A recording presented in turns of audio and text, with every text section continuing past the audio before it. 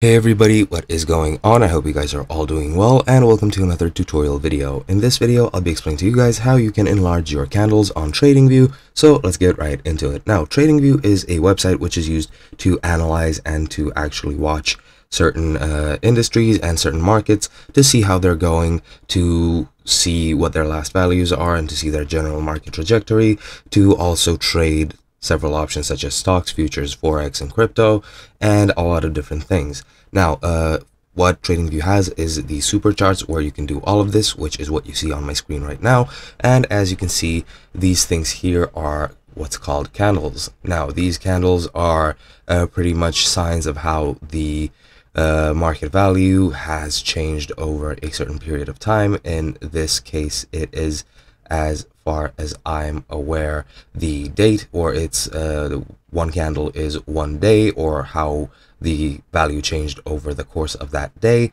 and you can enlarge them or minimize them. Now, the way you do this is not very typical. You cannot do really anything to them. Actually, you cannot move them around or something, since they are set in stone pretty much, since they are the values that have changed. But you can definitely enlarge them and well, minimize them however you would like.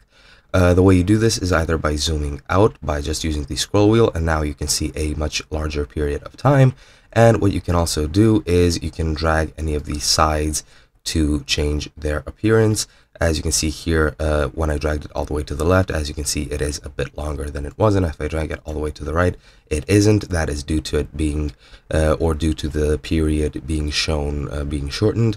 And you can also do this, which is just go to the bottom here, and you can drag it around to, of course, select the period as well to either prolong it or shorten it. And as you can see, when I really zoom in and use the